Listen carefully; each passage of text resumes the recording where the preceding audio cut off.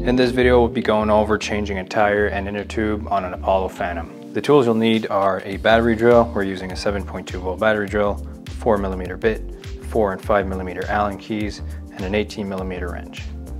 Now, when changing a tire or an inner tube, you want to make sure to fold down the stem because this will ensure an even weight distribution when working to not make the scooter tip over either forward or backwards. Now, the first thing we'll want to do is remove these two screws here. So we'll take a 5mm Allen key. This will prevent bending the brake disc when we're removing and putting the wheel back. We can then pull this up and let it hang. Before we do anything else, we want to deflate the tire of any excess air. We can remove the valve cap.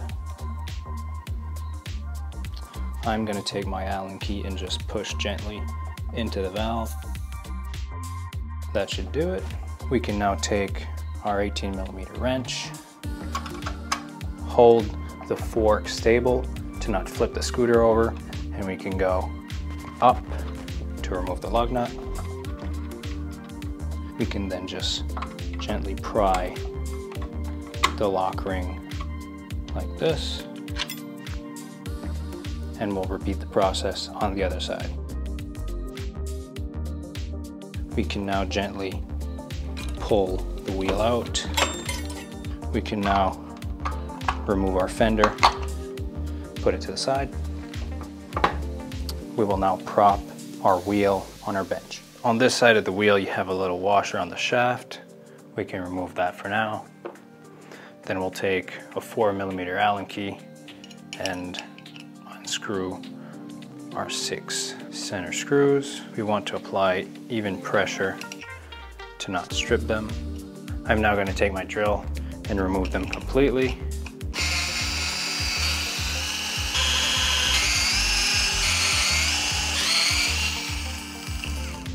There we go.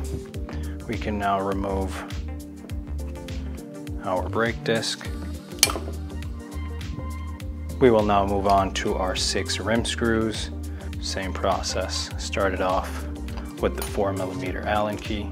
Even pressure to not strip the screws. And do the rest with the drill.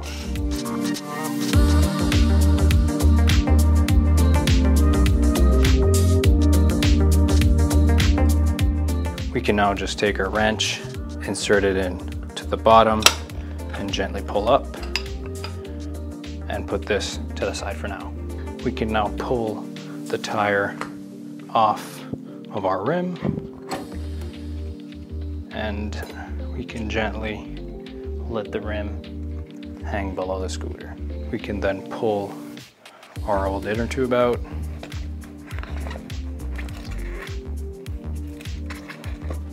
like this, and get a new one. Now, whenever we install a tire on the Phantom, we want to make sure we have a directional arrow going towards the front. And because this is the way the tire is made, you want to then take our new inner tube and make sure the valve comes out this way. We can just insert the inner tube inside our tire. Now we can inflate the inner tube to fill out inside the tire.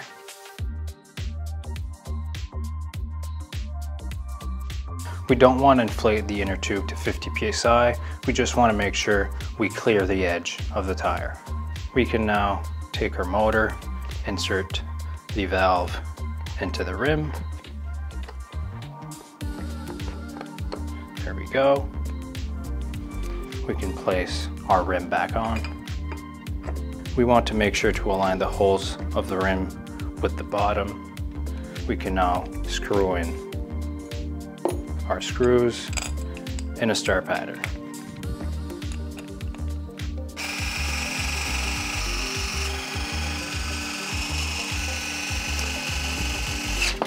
If you don't feel comfortable using a drill, as you're afraid of stripping the screws, you can always use the Allen key for the whole process. Because we flip the tire over, the directional arrow is now going clockwise, so we want to match the arrow on our brake disc the same way. So we'll flip it over just like it was before, replace it on, Make sure to apply Loctite on your screws before putting it back in.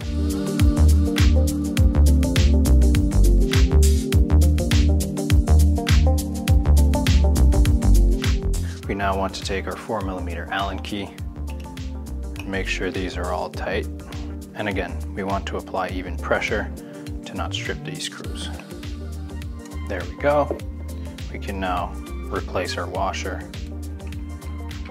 on the shaft. And now we're ready to put the wheel back on the forks. Now before we put the wheel back on, we want to put the fender back on.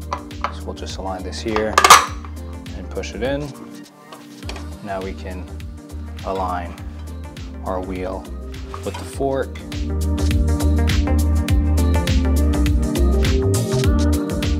Now that the wheel is back in the grooves, we can take our lock ring,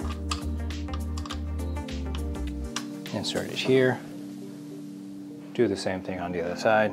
This will at least make sure our wheel doesn't slip out. Now we can take our lug nut and screw it in. There we go.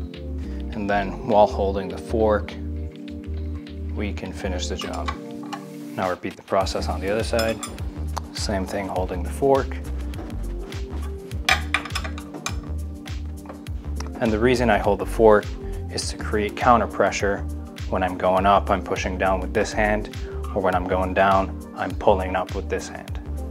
If you have a little bit of slack here, you can always push your power cable back into the deck to make sure it is nice and tight. On all our tires, we have a rating for PSI. This one is 50, so let's get it filled up.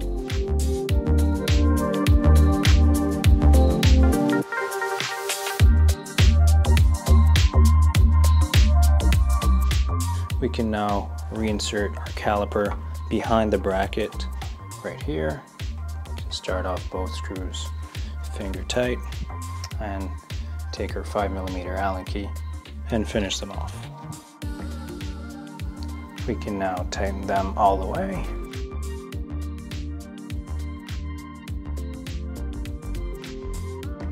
Now you should be all good to go. And that's how you change an inner tube or tire on the Apollo Phantom.